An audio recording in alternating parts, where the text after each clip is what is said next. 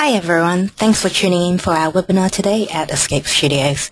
Alastair Cross will be presenting his webinar, There is More to VFX Than Hollywood, shortly. My name is Flora and I'm the Training and Recruitment Advisor here at Escape Studios. If you have any questions for Alastair, please note that he will be answering your questions at the end of the webinar. Also, if you are always curious about the VFX industry, why not try our VFX Taster Day at our Academy in London or try our 2 weeks VFX online taster course. Please do visit our website, escapestudios.com, and click onto the courses page where you will find more information about the dates, fees and availability. Any questions about our training, please do not hesitate to email us at training@escapestudios.com. If anyone has any problems with the audio or the visual for this webinar, please do not worry as we will release the recording of this webinar next week.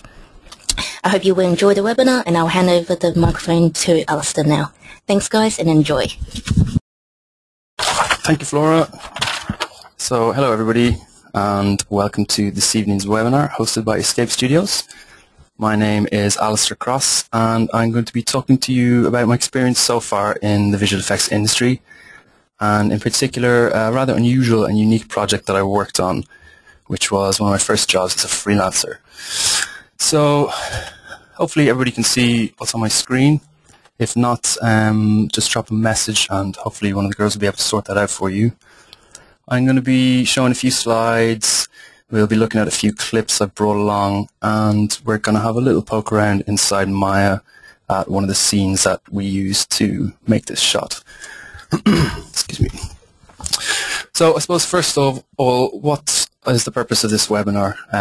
Well, for most of us, when we think of visual effects, we think of Hollywood blockbusters. Anything you've seen, I suppose, in the last 10 years is full of visual effects. The likes of Iron Man, Life of Pi, the Harry Potters, etc. All the things that we see with cool explosions and dragons and dinosaurs and aliens and all the rest. And I suppose in a lot of ways that's what entices most of us to get into this industry. It's quite a nice thought to think that you might one day have had a part to play in in making one of these blockbuster films and see your name on the big screen, and that's why I suppose, well, that's why I got into it for starters, and I'm sure many others as well. There's obviously less obvious visual effects projects, films as well. Set extensions are an example of something that isn't quite as sort of in your face, I suppose, as explosions and aliens. If you think of any kind of period films, for example, The King's Speech, or TV shows such as Boardwalk Empire, it's not all about the explosions. It's more about blending the real life set into, I suppose, what the accurately historical world that it's supposed to be set in. So those are the sort of less obvious examples of visual effects. Other things that you see it in every day is advertising. It's pretty much every ad you see will have been retouched at some point or had visual effects added to it. Usually CG elements added, rig removal. If anybody's seen the IKEA garden gnomes ad, excuse me, that was all, as far as I'm aware, they were all real gnomes, but they had all the wires removed afterwards. Color correction, grading, all that kind of stuff goes on behind the scenes, and we don't really notice it. We just see the finished products. So there's plenty of different examples of varying skill sets that are used in this industry, and I suppose that's what I'm really here to talk to you about today, is just how this project that I worked on is another example of the variation of work in this industry and how it has its own challenges and rewards. And I suppose that's what keeps it fun and what keeps it interesting, and what keeps us coming back for more. Excuse me, I'm a bit of a cough today, so bear with me. Right, so let's move on. Next slide. So, before I get into this project, I'm just going to give you a little bit of background about myself and how I got to this point and why I'm here talking to you today. My name is Alastair Cross, as I said earlier. I have a website there if you want to check it out. It's a little bit out of date, but I try and keep posting on it as often as I can. Underneath that is Polar Media, which is the company I worked for when I was doing this project. And you can have a look at their website as well. I think it's quite out of date, but there's still some good stuff on it. But I didn't start in this industry. I did a computer science degree, and after that worked for 3 or so years for IBM, doing nothing at all related to this kind of work. So after a stint of traveling, I took a leave of absence. I came back and realized that it was not what I wanted to do. And through friends and a bit of research and some contacts with people, I discovered that I could get into visual effects and get into CGI. And it was always something I'd been interested in, but it seemed like such a daunting industry to try and approach. I mean, where do you even start? Where do you start learning this stuff? You could be sitting at home for years playing around with Maya or 3D Max or any of those programs and not really get anywhere. So through a friend and research, I found Escape, and they offered me pretty much exactly what I was looking for, to start from scratch with no experience and to fast track, I suppose, your way to becoming a professional and being able to apply for work in this industry.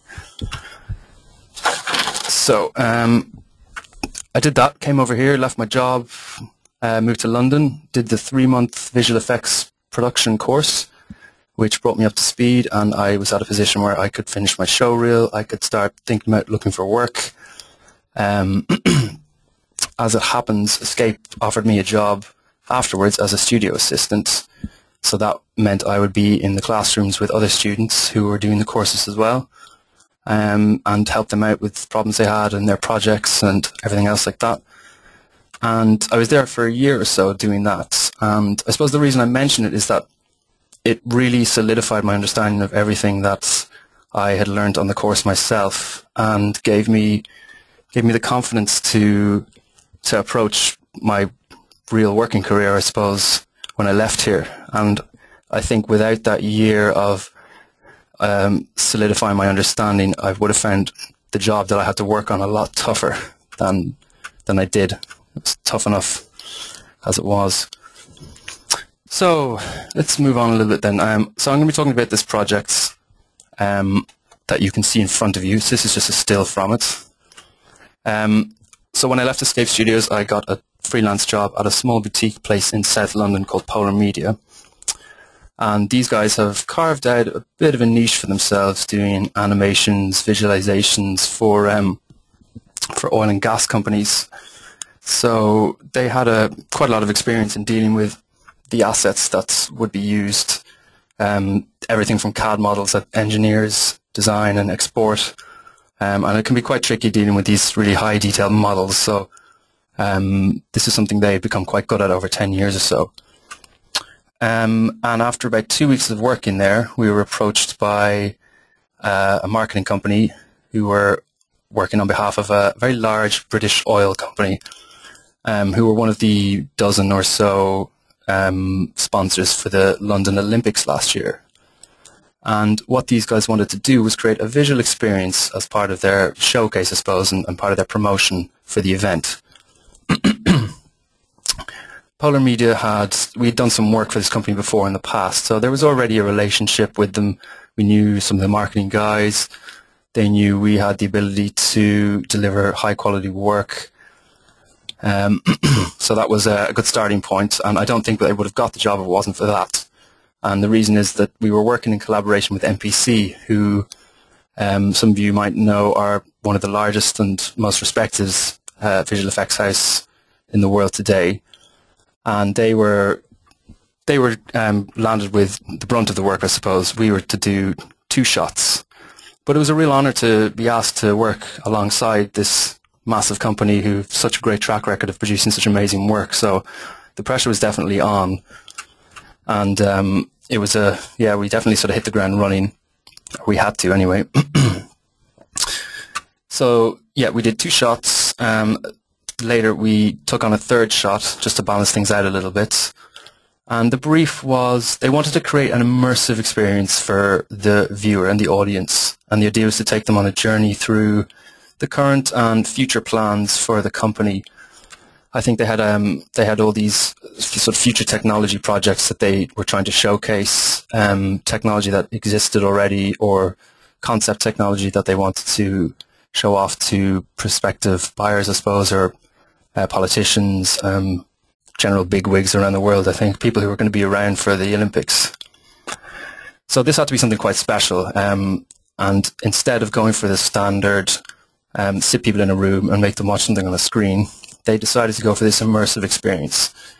And they did this, or this was to be achieved, rather, by creating a series of bespoke projection setups, each slightly different than the other, but enabling us to give the viewer a sense that they were, I suppose, part of the performance and that they were surrounded by all this lovely stuff that we're seeing on the screen.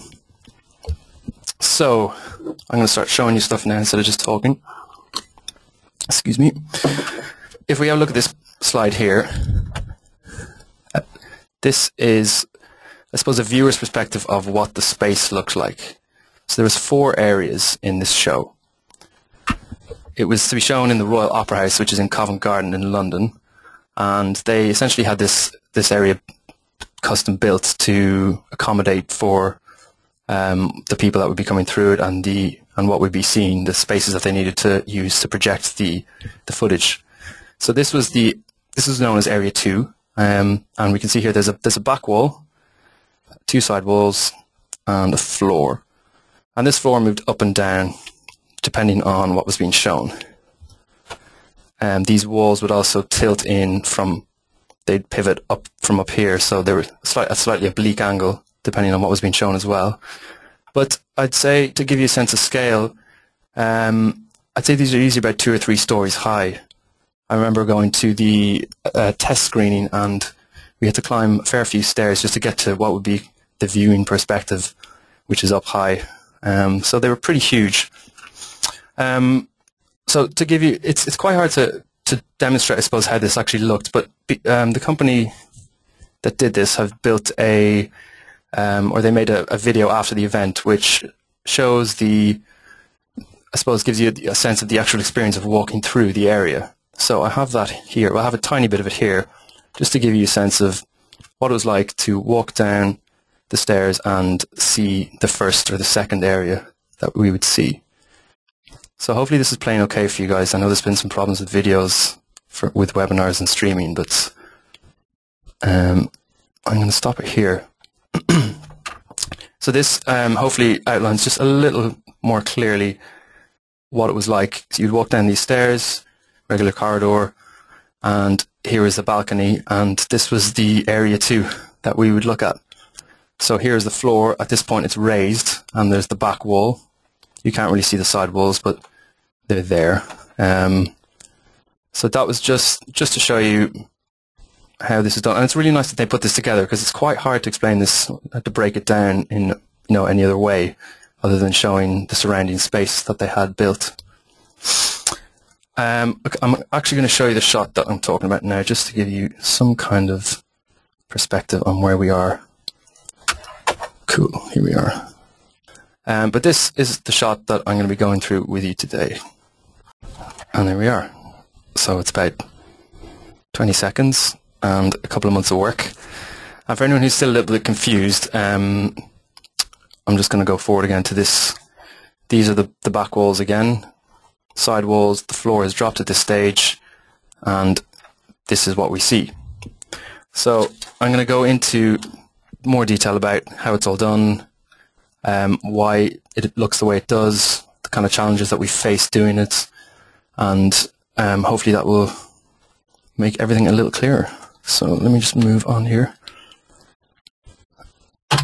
So the first job I had to do was to become, 2 weeks into my first visual effects job, I had to be an on-set visual effects supervisor.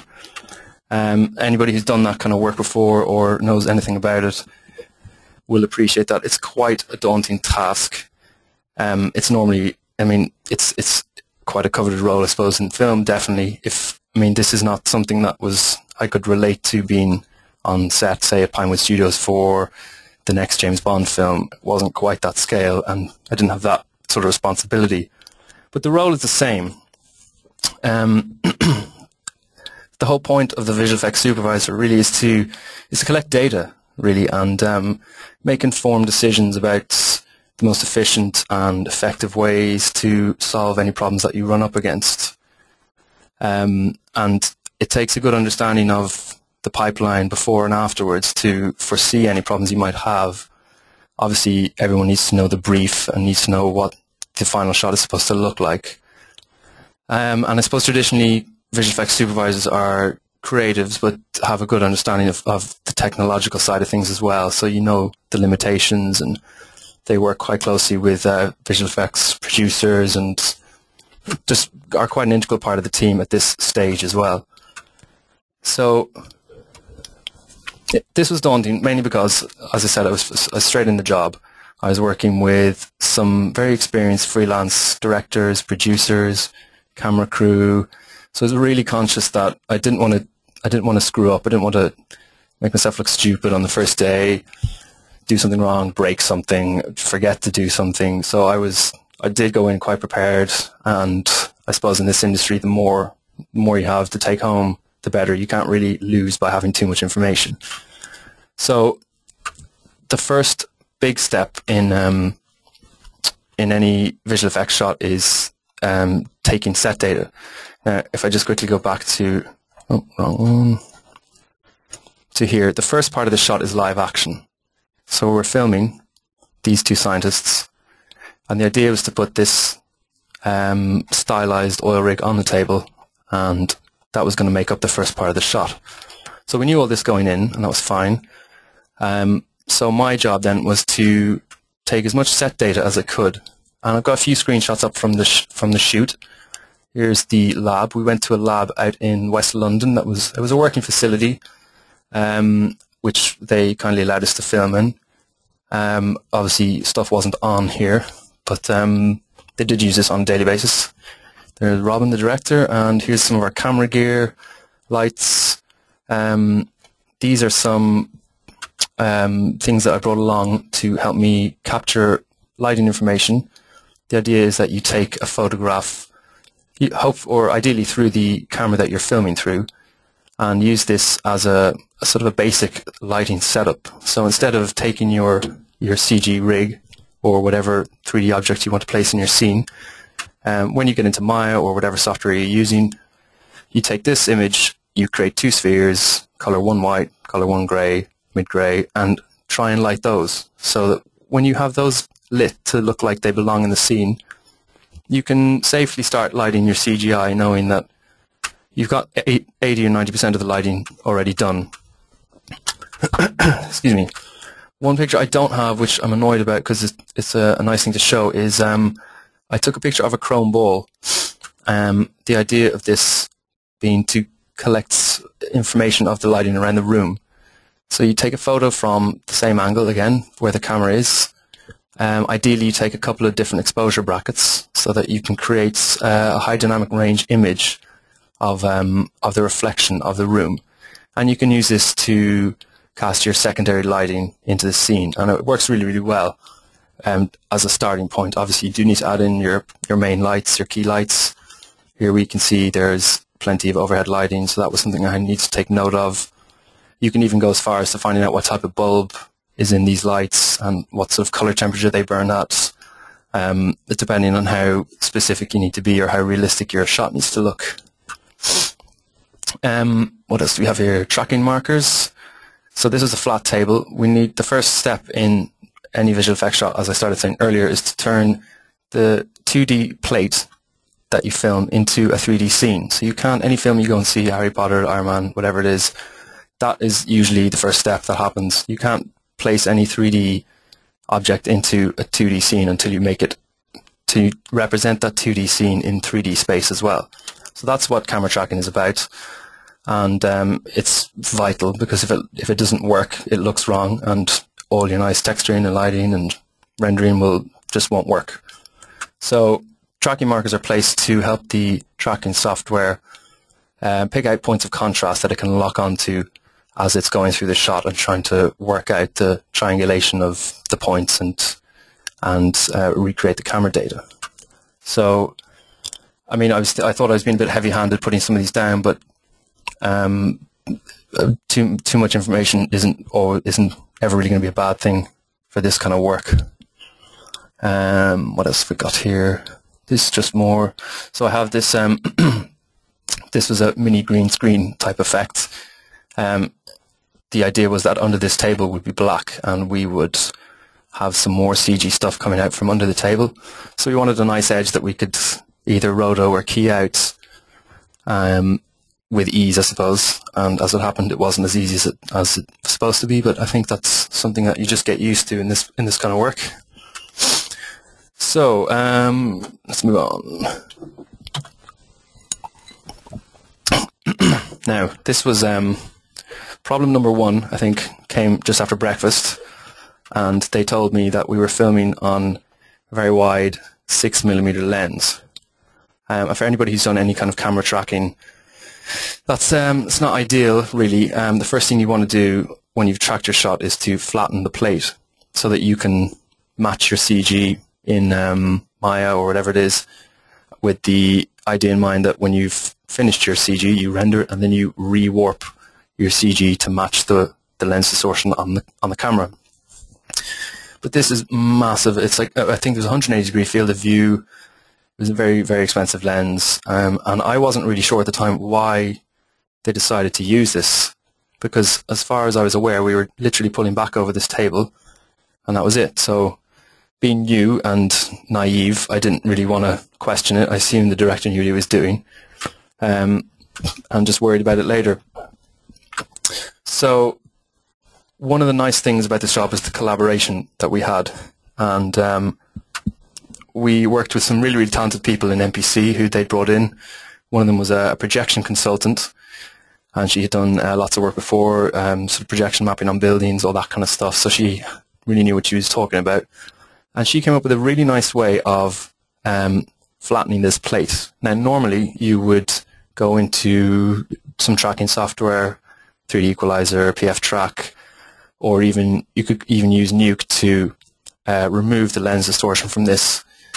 For some of the tracking software, it does tend to struggle. If anyone's tried to track any GoPro footage, I think depending on what software you use, sometimes the algorithms they use to calculate the lens distortion just don't go that low. So it doesn't work. And I would safely bet that if you tried to unwrap this in 3D Equalizer, I think I used, it just wouldn't like it. So that was the problem. But this girl had come up with a very clever solution using some sort of complicated maths that I never really looked at because it was lots of lines and numbers. But her idea was that instead of flattening it in the tracking software, why don't we flatten it in Maya? So I'm going to jump into Maya now and show you how that was done, because this I thought was quite cool. Now, hopefully everybody can see this. It says that you can see it, so that's good. So here we are in Maya. I have a sphere, and onto this sphere, through the camera that I've tracked, I've projected the footage. I should say actually at this point, this is before any tracking happens. So this was the wizardry that this girl had worked out.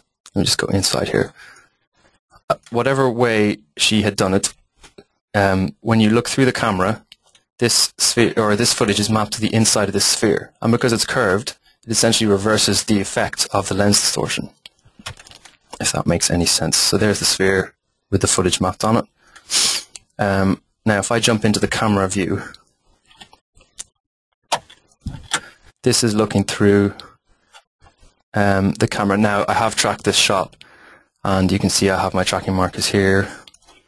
But essentially what we did was we just took this footage, took a still camera, just played the footage on the sphere and rendered that out, and that gave us this flattened plate. So as you can see, the lines are nice and straight. We have lost a lot of information. So if I jump back to, where's my thing on? See how much we can see? We can see right the way around this corner. We can see this yellow thing, all these pipes, the corner of the room. But when we flatten it, we've lost pretty much all of that. But this is where the beauty of the filming on the 6mm lens came in. So the director could come to me, and I've tracked the shots, and we can sort of flick through. I've got my rig on the table in the right place, and essentially what you can redo is reframe this. So I can select my camera, and the director can come in behind me and in real time say, oh, I want you to turn a little bit to the right. And I can just swivel about. Probably wouldn't do that, but he might say he wants to look down a bit more as we fly over the rig.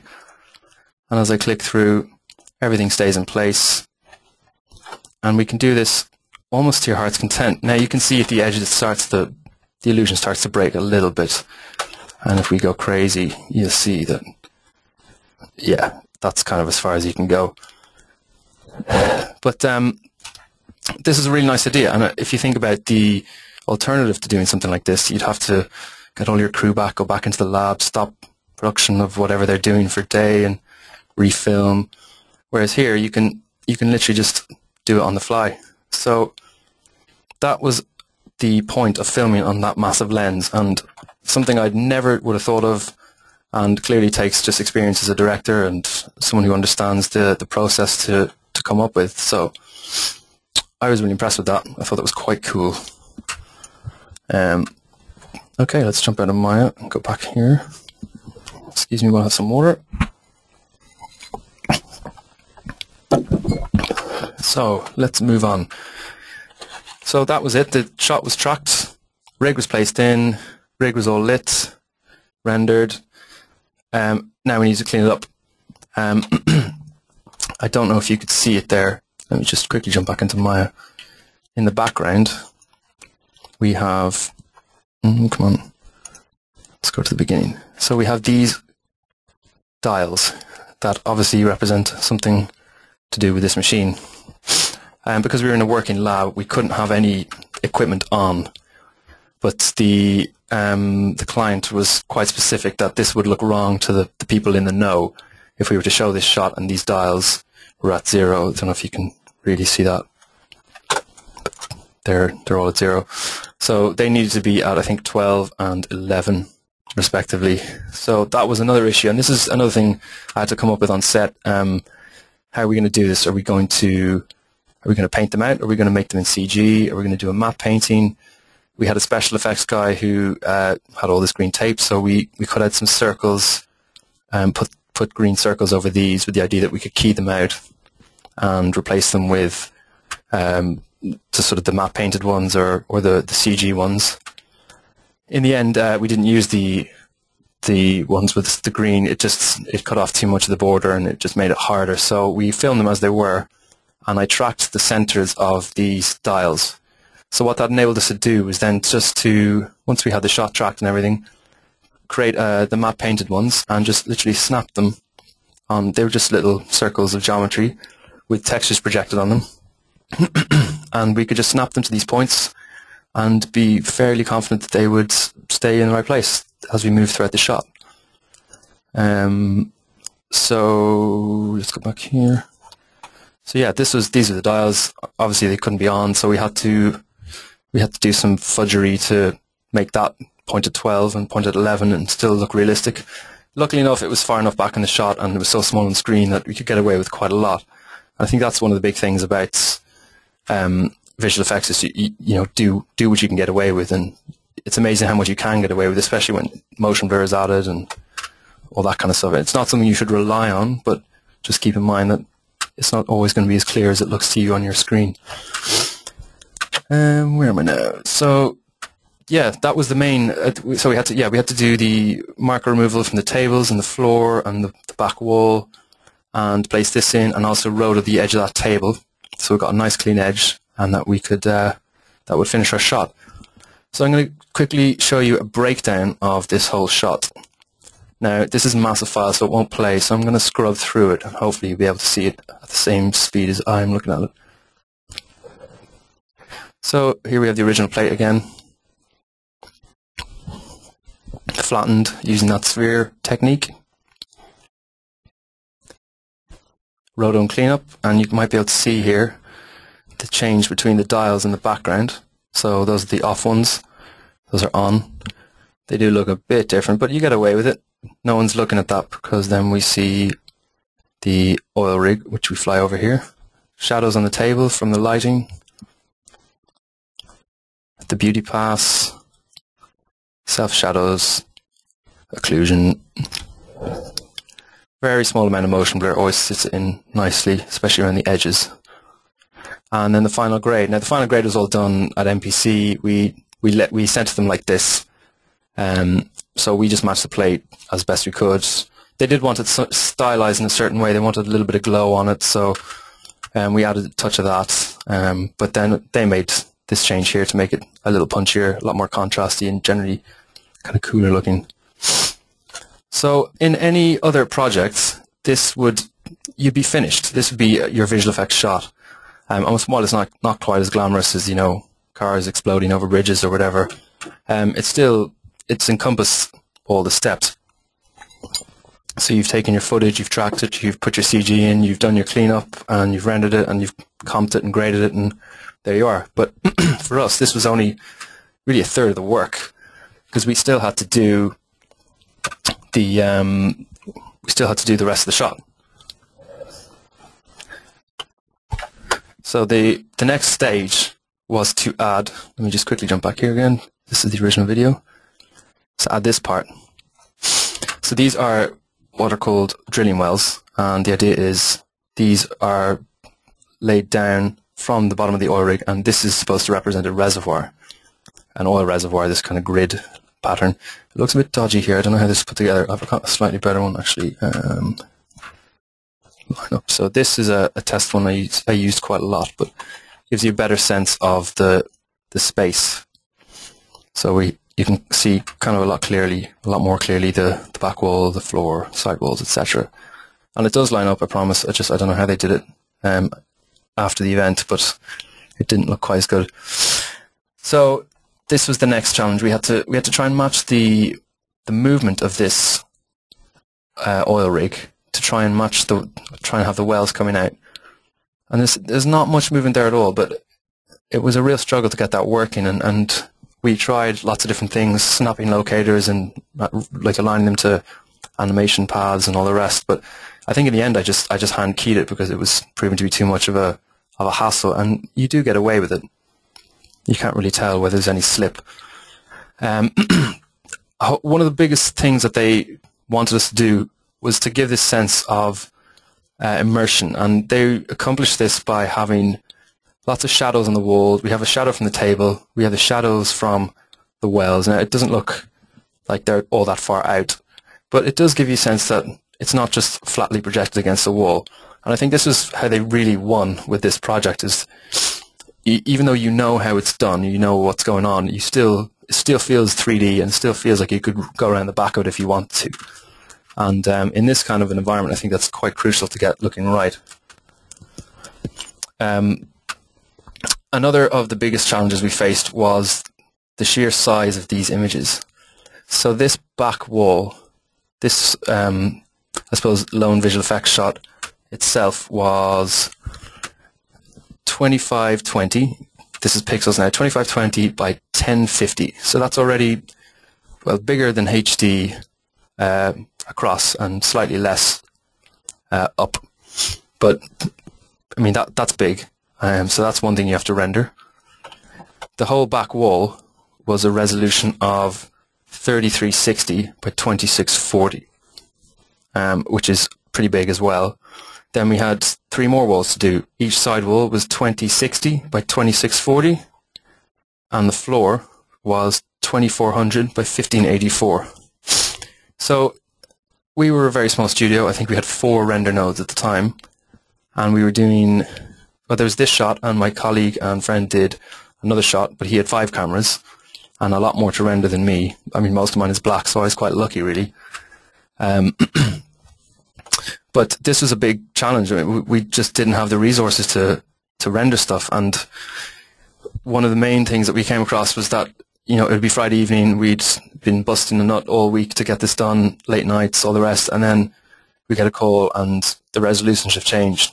So all our renders are wrong, we need to do them again. And I think that's just what you get used to. A lot of this work is just fixing problems, but as frustrating as that can be, it's really rewarding to see it all come together.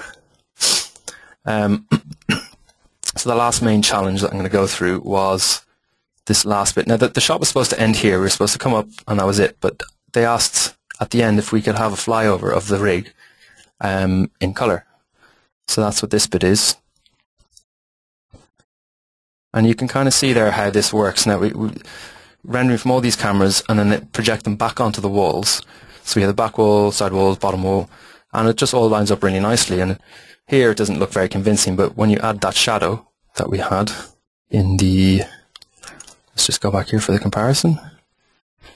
When you have the shadow, it looks the real deal, I think. So these all almost line up there.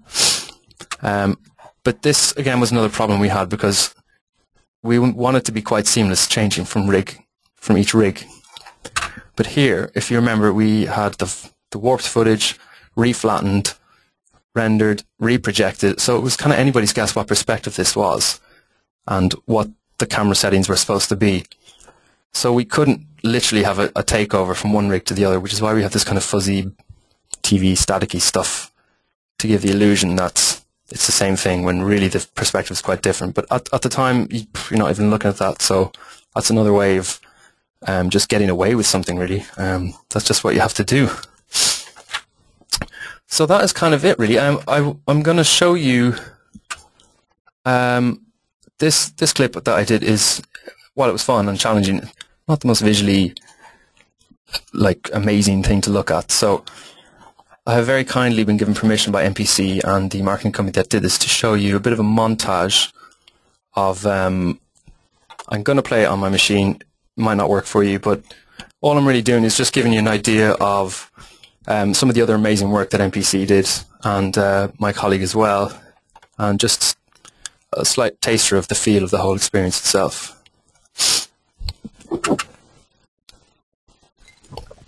So this is all supposed to be representing information. A lot of this was done in, I think practically all of it was done in Cinema 4D and After Effects. Any motion graphics artists might recognize some fairly popular plugins that are being used all over the place at the moment, with a nice effect here, must be said.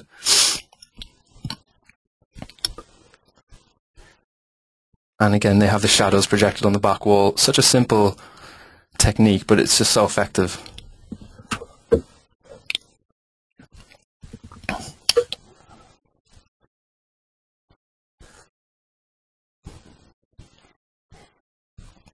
This was another nice shot of some floating oil blobs that give the impression that they could have burst out of this Petri dish or bubble and float around in front of you. Really nicely done, and some nice infographics on the side as well.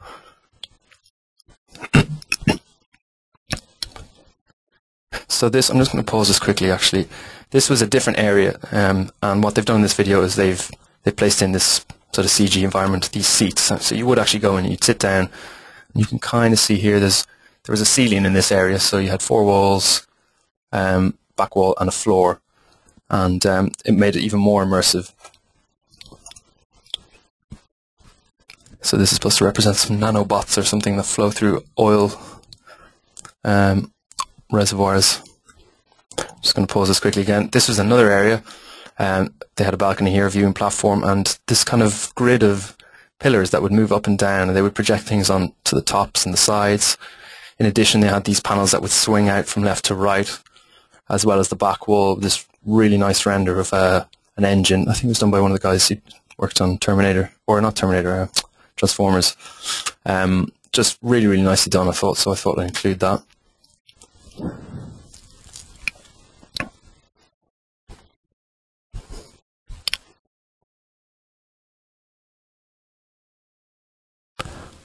And I don't know if you can see here, but there's something that creeps out from the side.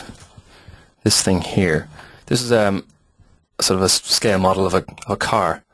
And a bit that I haven't included because it's just too long is they projected a road, moving footage of a road and a car onto the body of that car, and they would have it driving along the wall. It was just a really nice idea and it worked quite well. They'd have the car turning left and right depending on the road direction, and just again just showing how the innovation of this idea was really, really astounding. So this is another shot that we did at Polar Media. This is the one my friend worked on. So he had much more to render, as you can see. 5 screens, much longer shot. But we were really, really proud of it in the end. It worked out so well. I think that they used it as the end of the area, sort of the finale shot, I like to think anyway.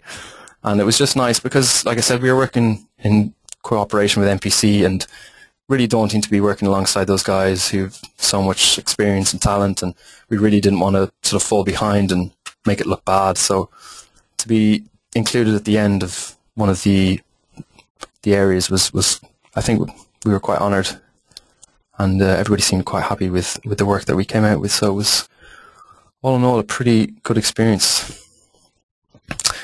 So that is kind of it, I think. I'm going to put it out to you guys for questions. If you have any questions, let me know. And I will answer them as best I can, I suppose. So a question here from Johan. How do you get the grey and white ball for when supervising? Do you mean why do I get them? I suppose I'll just go on about them a bit. You can buy them, if that's what you're asking, in any garden shop, I suppose. They're just plastic balls, and they were just spray painted white and grey.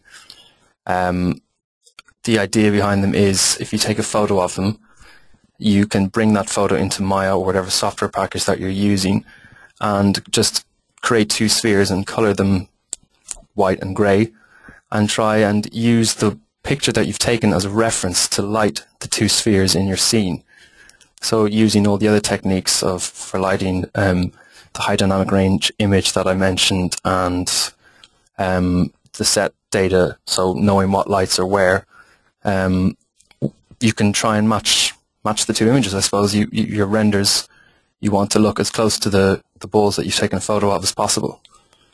So hopefully I think that's what you were asking. If not, please correct me. Okay, they're coming in thick and fast now.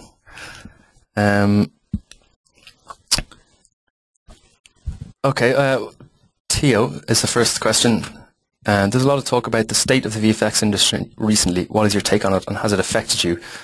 Yeah, there is. My take on it, I suppose a lot of industries have sort of good times and bad times, and this just happens to be one of the less good times, really. It has affected me. It's definitely harder to find work, and there seems to be a lot of people out there who are very talented and very capable, and because of that influx of people and that saturation of talent, it's harder to find work, and the companies who are hiring can kind of pick and choose who they want.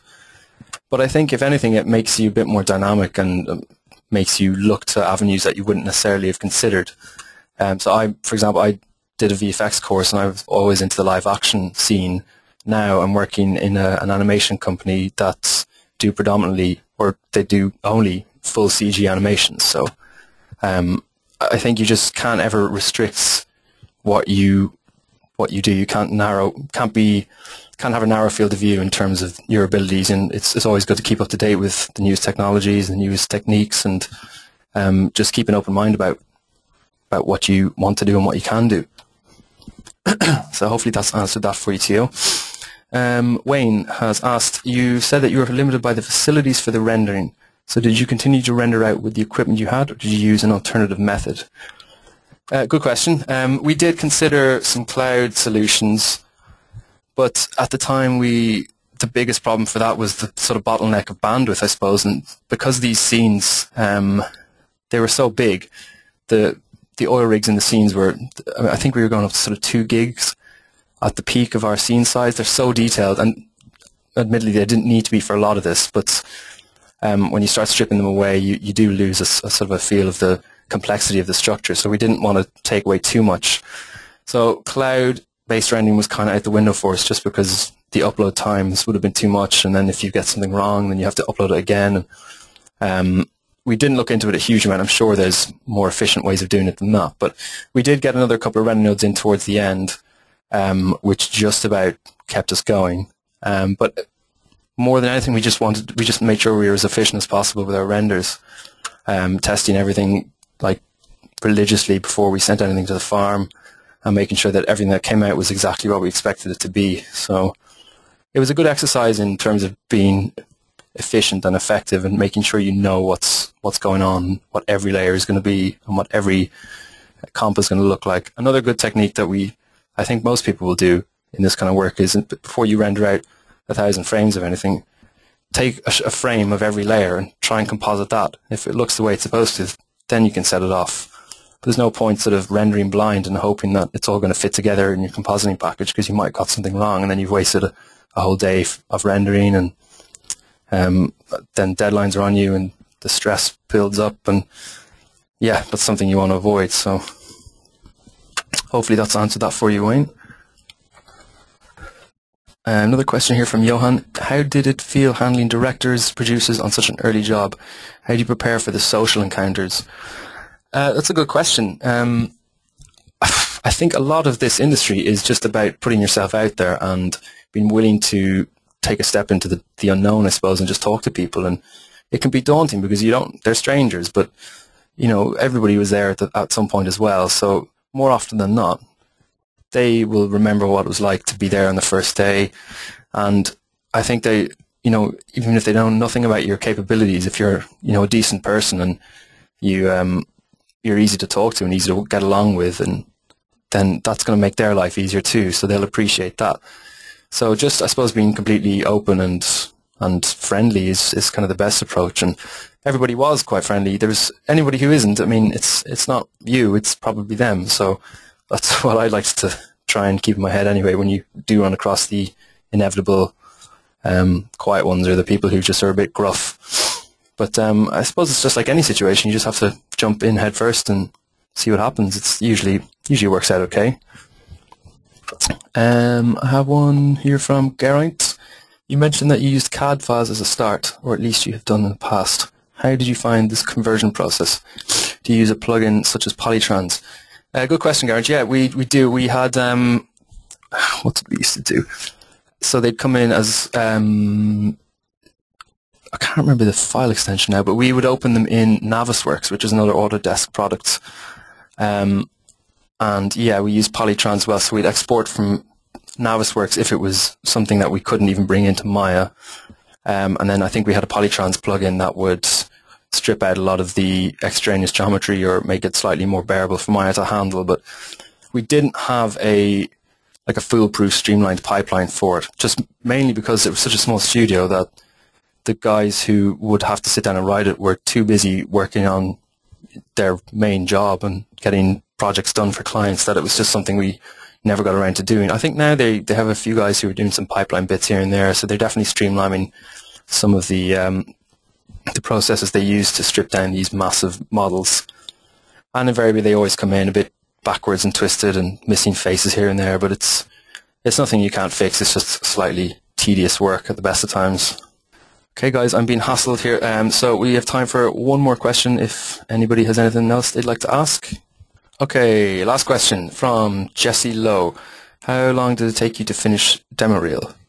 What is a reasonable time frame from start to finish? Are you referring to my own demo reel or demo reel for the client or for this project? I'm going to assume you mean my demo reel. My own demo reel. Okay. Well, I was in a slightly unusual situation because ideally what you do is when you finish a course or when you are at the stage where you need to put more shots on, you should give yourself a time frame of a couple of months. I had the good fortune to be surrounded by people who were helping me every day, and this is when I was working at Escapee, so I kind of chipped away at my reel over the course of a year. It's a double-edged sword in a way because you can never sit down and just focus on it and it's always hanging over you, but on the plus side, you can kind of take your time about it and make sure everything looks really, really nice without the immediate pressure of trying to find work. So to answer your question, a reasonable time frame, I mean, you have to be realistic. You don't want to put 10, 15 minutes worth of stuff on. Your reel should be a minute and a half, 2 minutes at the most, especially if you're a junior. And don't put anything on it that you're not completely happy with. So only your best work. So pick 2 or 3 shots, show them one shot after another, then show your breakdowns. That's it. No faffing around. Don't bother with like credits or music. No one's going to listen to it. You have to remember that the people who are looking at them are looking at hundreds of these things a day, and they just want to just make it stand out, make it something a bit different. And that, I suppose, refers to the question that someone had earlier about trying to find work. It's really what jumps out at people. There's millions of reels floating around. Everybody's an amazing artist. So try and come up with something a bit different that grabs people's attention. even in your cover letter, try and be a bit different. I think that's how I got the job I'm in now, is just a little bit, I think I showed a bit more personality in my cover letter, and that got me an interview, and now I'm working there. So your reel will get you in the door, but it's what you're like, I think, that will get you the job. So hopefully that's cleared things up a bit for you. I think I have to stop now, guys, but thank you very much for joining me. And this is being recorded, as I said earlier, and it's going to be available sometime in the future. I'm not sure when, but all the videos and stuff will play nicely. If you couldn't see them properly, it'll all be edited down, so all my sniffing and coughing will probably be gone as well. And yeah, thanks for joining.